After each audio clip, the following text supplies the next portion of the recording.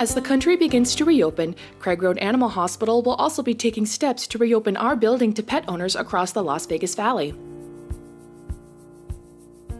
Craig Road will start allowing clients to enter the building on the condition that they do not exhibit symptoms, do not have a COVID-19 positive member of their household, and are wearing a mask. Boarding and all routine services will also reopen.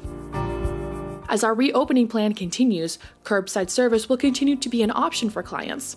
Our parking spots are numbered, so please let us know which spot you are parked in. Please stay either in or near your car as a way to practice social distancing.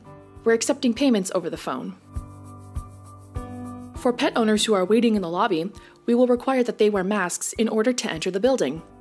We will also require no more than 10 people in the lobby and no more than 1 client in the exam room. Our staff will take your temperature by non-invasive means before you enter an exam room. If possible, please maintain a distance of at least 6 feet at all times.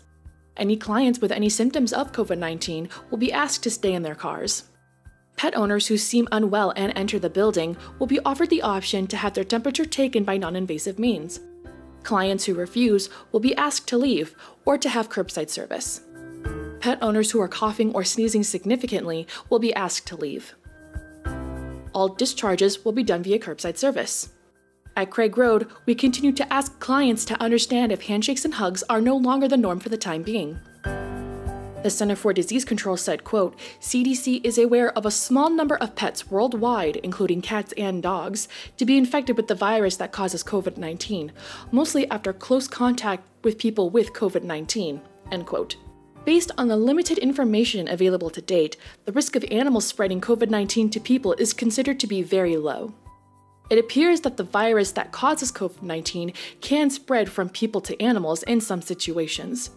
Treat your pets as you would other human family members. Do not let pets interact with people or animals outside the household. If a person inside the household becomes sick, isolate that person from everyone else, including pets." We are looking forward to continue serving you and your pets during this difficult time. Thank you for your understanding and support.